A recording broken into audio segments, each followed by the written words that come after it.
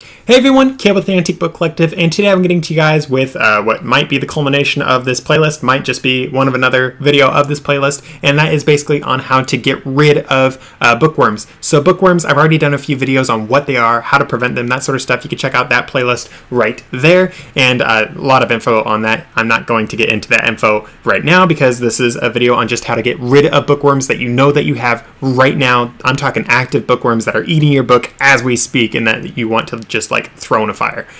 Not the book, the bookworm itself. So bookworms, just quick summary though, they are the little critters that will like eat into the covers of your books or like basically drill a hole into your book, and some of them do other stuff. Some of them, it basically depends on the bookworm itself or the bug itself. They like eating different sorts of things. But with that said though, what do you do to get rid of bookworms? Well, there's actually a whole lot of things to get rid of bookworms. It's actually pretty simple. It's pretty easy depending on what you want to do. So for me, I personally am a fan of something called ozone. Ozone, you can't buy it if you're in California because California, I call it Killjoy Cali. They get rid of everything that's fun. But ozone is something that you can buy in every other state. Basically, there are things called ozone generators, and ozone generators, they put out something called ozone, and that's why they generate ozone. Ozone generator, makes sense. You guys probably have heard about ozone. It's what's in the ozone layer of the atmosphere, keeps us safe. But in addition to keeping us safe from UV rays, it actually can hurt us if we're exposed to it, because ozone is actually 3 oxygen molecules. So oxygen sounds safe.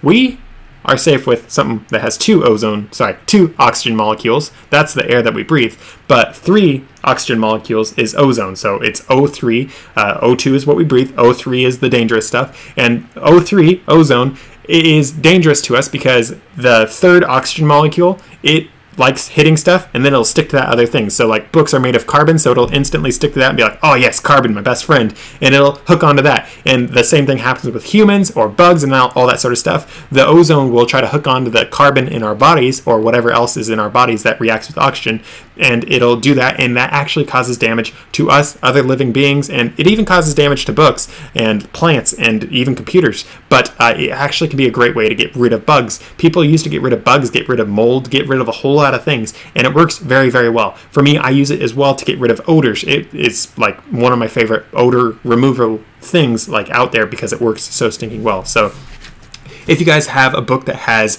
bookworms in it, ozone, as I was saying, can work pretty well. Like if you guys know that the bookworm is like on page 463, that's what I opened up to here. If you know it's on that, open up to that page, run your ozone generator, and it is either going to kill the bug, kill its larva, that sort of stuff. It's probably going to do that. You're going to have to spend a while exposing it to that. It'll take potentially hours, but it's one of the more hands-free ways that you can do it. I recommend having it in a separate room or even in a box because you don't want to be breathing that in. You don't want it around your pets, your family, all that sort of stuff. It is something that can be damaging to you, dangerous to you. It can actually, if you expose it to others, it can like hurt them in the long run as well.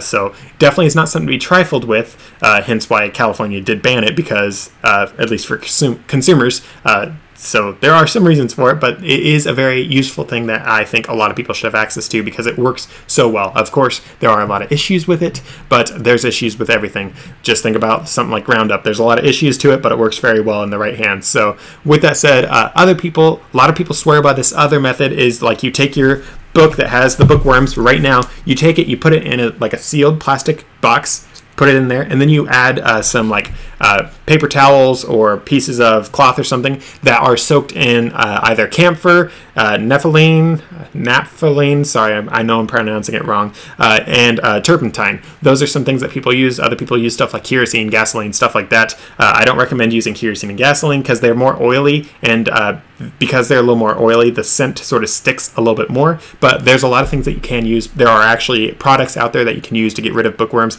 lots of stuff, but you don't really necessarily have to do that. I've even heard of people that use vinegar to get rid of bugs because the vinegar, like the acidity that it gets into the air, the bugs don't like that, so they're like, yep, I'm out of here. Bye guys, if it gets enough vinegar smell around the books. And if you guys do something like apple cider vinegar, I've seen people use this with books. I use it on so many things because it's magical and awesome.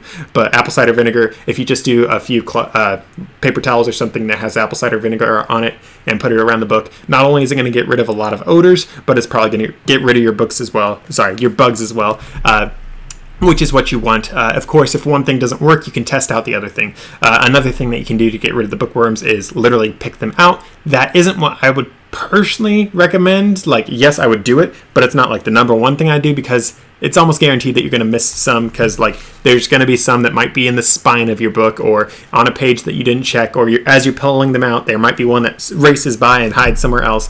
It depends on how extensive your bookworm damage is. If your bookworm damage is just like this one right here, if you guys haven't seen that video just yet, I showed you guys the damage. It just is like one single hole. That'd be an easy bookworm to get out, but there's a lot of things that you can do. Of course, there are quite a few other things that you can do besides that. Rubbing alcohol will kill bugs. There are so many things that will kill bugs, but in the long term, though, the best thing that you can do to get rid of bookworms is have like lower humidity.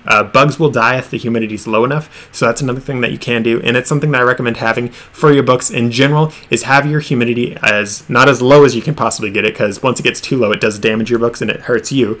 But lower humidity will get rid of bugs and make sure that they don't take over your bookshelves in the first place. Lower humidity is between 30% and 50%. I'm gonna have a link to a video right there on it, on how you should properly store your books, because like they say, an ounce of prevention is worth a pound of the cure. It's better to prevent something from happening in the first place than it is to try to deal with the ramifications and try to take care of the damage, because if you make sure that it doesn't happen, you don't have the damage, you don't have the, like, I have to do something right now. You have the entire fact of, if you prevent it, you don't have to worry about it ever again, besides just constant preventative maintenance, as opposed to if you have an emergency, it's an emergency, you have to deal with it now and it's already causing damage. So with all that said and done though, guys, there's quite a few other things that you can do to get rid of bookworms. Those are just some of the things that you can do. There's a lot of other things, but again, prevention is so much more important, so be sure to check out that other video. I have a playlist on bookworms, including how to prevent bookworms from taking over